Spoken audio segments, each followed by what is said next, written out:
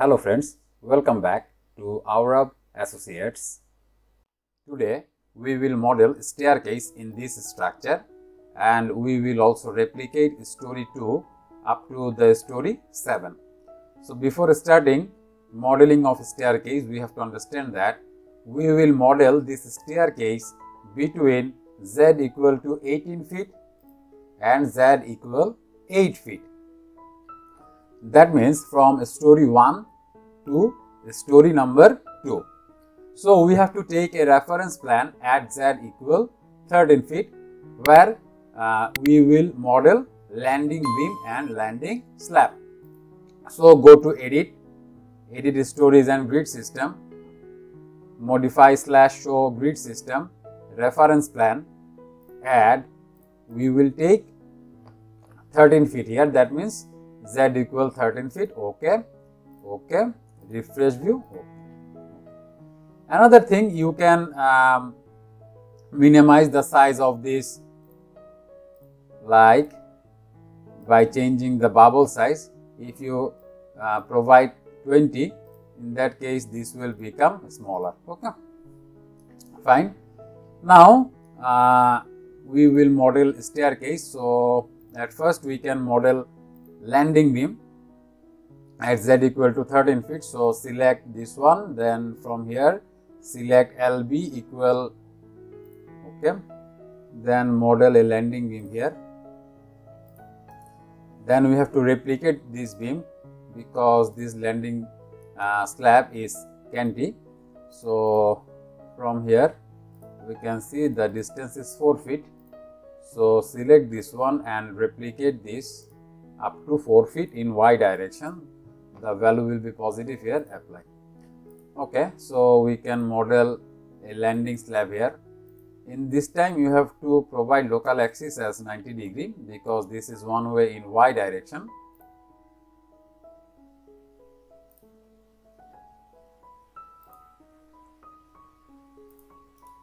Let me do this one again. I feel there may have some error. So select this one, joint, grid, another grid, then joint, okay. Now delete this one, fine. Go to story number 2, we need this beam, or we can do another thing. We can do that like we can model a beam here as non-beam, from this to this position, okay. Then we can replicate this one, for what is the distance, let me check. From the center the distance is 3 feet 11 inches, let's take 4 feet. So I will replicate this one up to 4 feet, then delete the non-beam. Now select this one and by right clicking of mouse, from here provide a section property of B12 by 21, okay, fine. This is the intermediate beam. Here we have to make some work. There have some also intermediate beam. There at first let us complete modeling. So now what we can do, we can divide this frame into 2 parts so that we can snap better during the time of modeling of our waste slab. So divide into 2 frame object, okay. Now what we can do, we can model a slab here, slab 6 inch one way, we can name it. It will be one way in y direction. So select, okay, fine. Now go to story 1.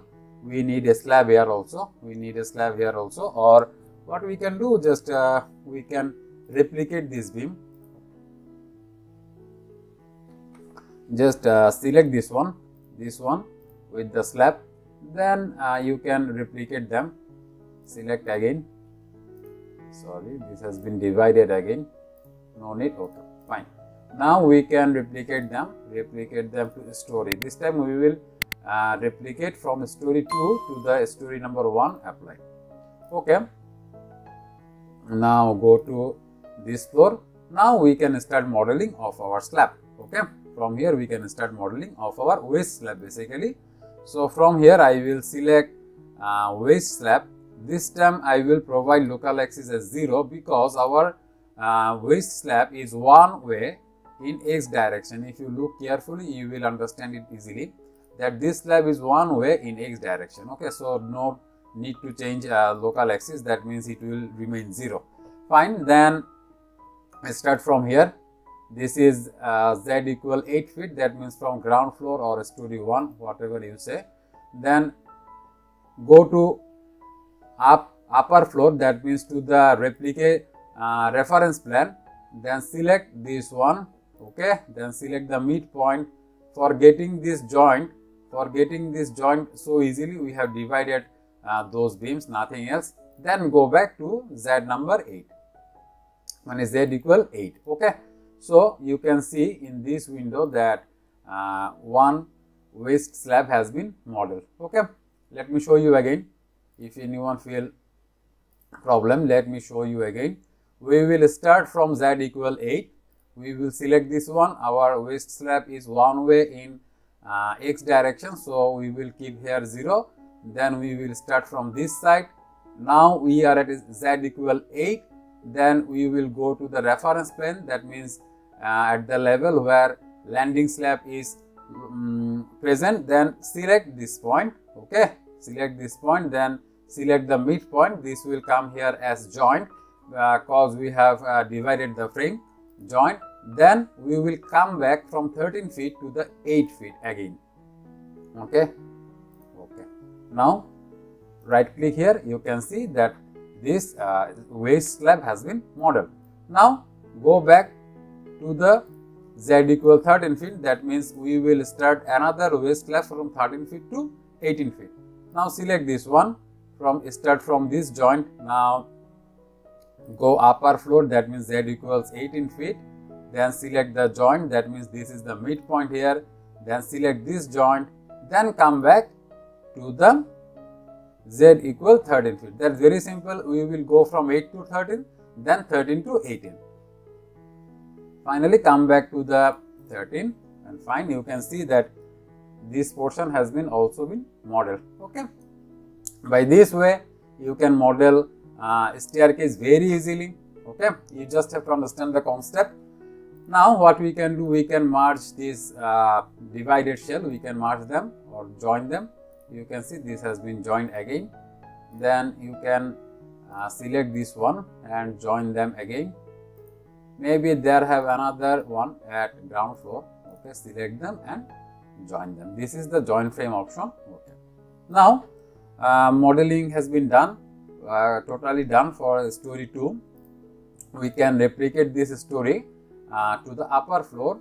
Okay, but before replicating story 2, I would like to complete some more important works here.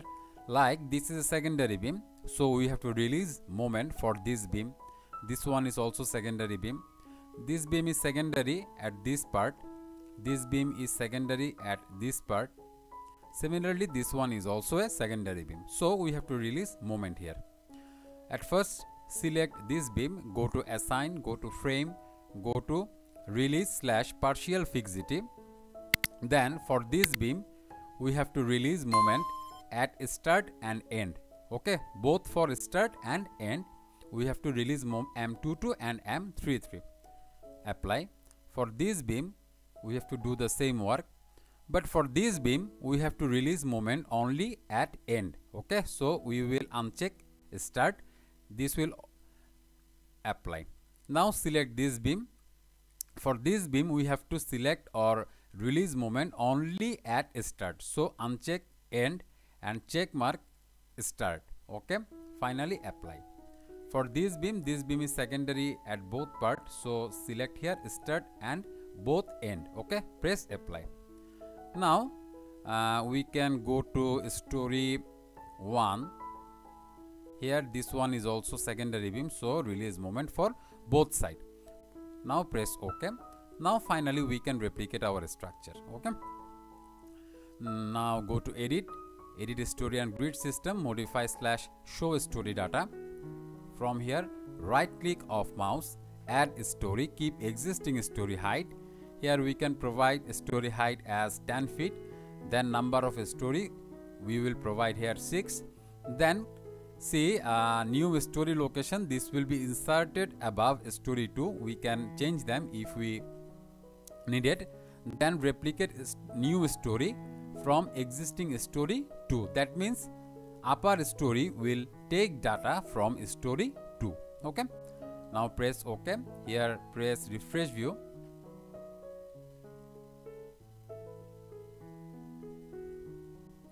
Okay, so finally you can see that we have modeled a G+6 storied building. This one is